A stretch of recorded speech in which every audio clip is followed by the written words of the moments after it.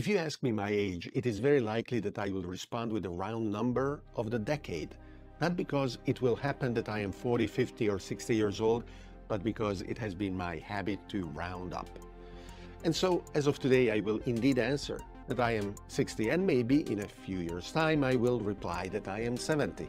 I find this relaxing and also conducive to a positive outcome, since at most, hopefully people will say, "Wow, you look younger." This method is also similar to how we don't say the date of the month, expressed in hours, and I find it a good way to think about longevity, which is what I want to discuss today.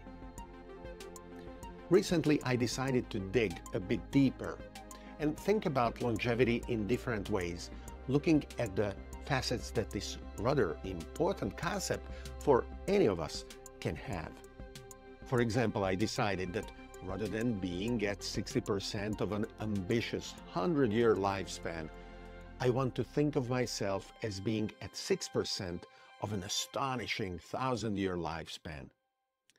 The way to get accustomed to not only the results that we have already achieved, where during the 20th century life expectancy at birth increased to what today is around 80 years, but to what is a harder objective, which is pushing the limits of how long it is possible to live beyond what is the currently assumed and observed 120 years upper limit. It is of course worth noting that when I talk about longevity and radical longevity, I also support the type of achievement that allows us to be healthy at any future age in a body that is functional and that can perform the activities that we knew we would be able to do decades earlier. Also, I am looking at cures and approaches for extending the human lifespan and health span that can be very naturally expensive at the beginning, but that rapidly becomes more and more accessible and available to everyone who wants them. Another mental trick that could work in a world where year after year fewer and fewer people die is to celebrate in the progression of one's life the first day and then the first week, the first month, the first year, which is a little bit of what we do today, but then not the second year, rather the first decade, and then after that the first century. This is more aligned with an exponential mindset. There are those who congratulate me for another orbit around the sun. Well, I am looking forward to my first orbit around the galaxy. This is called the cosmic year, and it takes over 200 million years. That is admittedly ambitious. Even though when people ask me, often sarcastically after learning that I am a supporter of radical life extension and indefinite lifespans, how long I want to live, my immediate answer to them is 1 billion years. Let's start with that, and then afterwards we can rediscuss.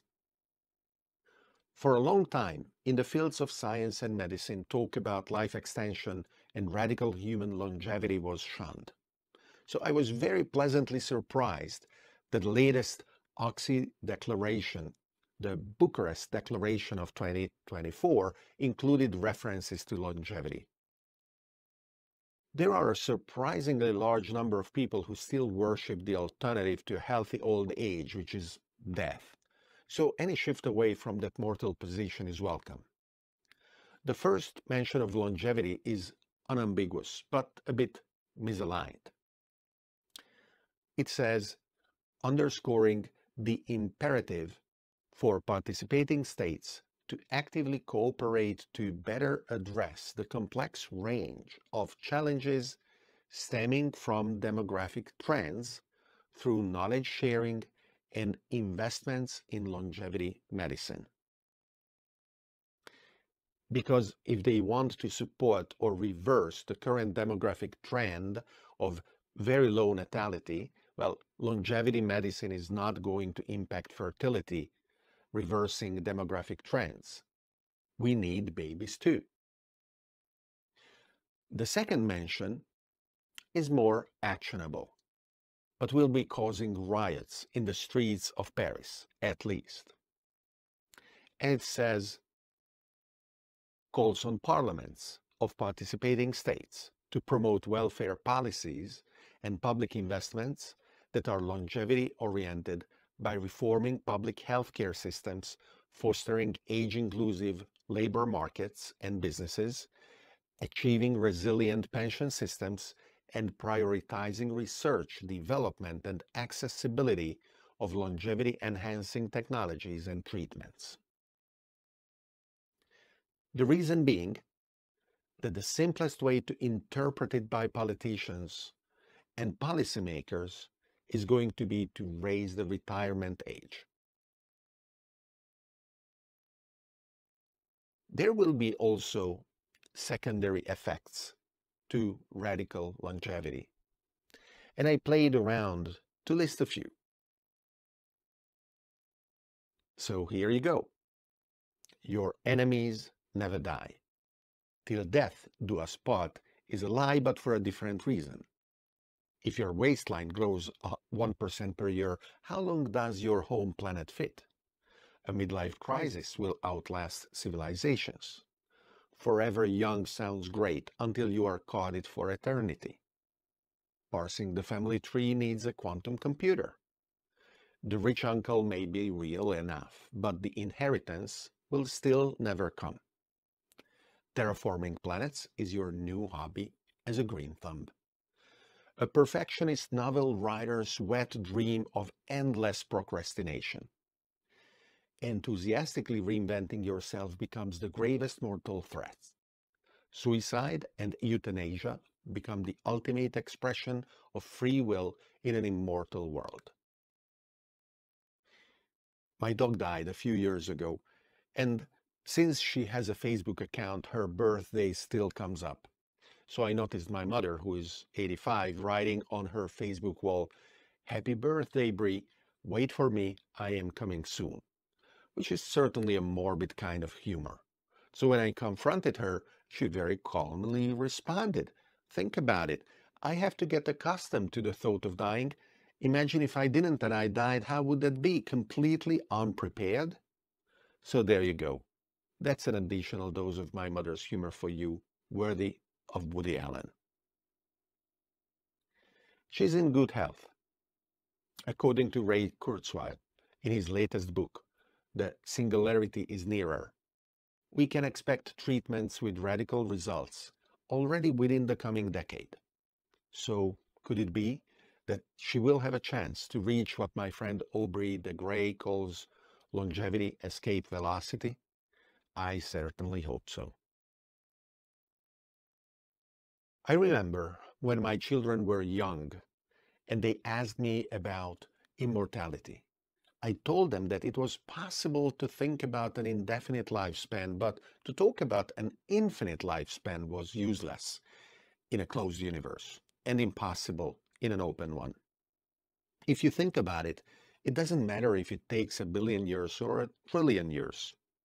In a closed universe, sooner or later, you also close the loop of your own actions and experiences, and unavoidably start to repeat them, endlessly and meaninglessly. On the other hand, an open universe where you must adapt to an arbitrarily large degree to an ever-changing environment in order to preserve yourself and survive, sooner or later there will be a point where you look back and, having diverged from your original self to an arbitrarily large degree, you will be able to calmly observe, "Oh yeah, David, I remember him. He's dead." But I told my children that not only is the Hindu concept of reincarnation real, but they were not ambitious enough. Because what they teach you is that even if your actions in your previous life influence whether you become a worm or not, after you reincarnate, you cannot influence that further. And I told them that in my case, not only I experienced reincarnation, but I did it in a manner that is so much better than the Hindu.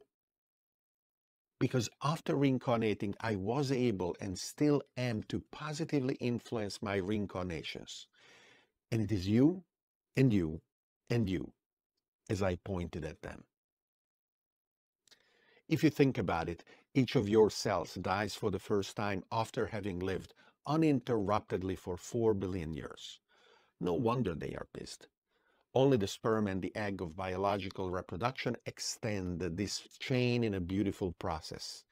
And in my case, I am thrilled and proud and exhilarated for the continuation of the chain, as my eldest son Jacopo and his partner Sarah have 2 children, Emily and Christopher, and I am a grandfather.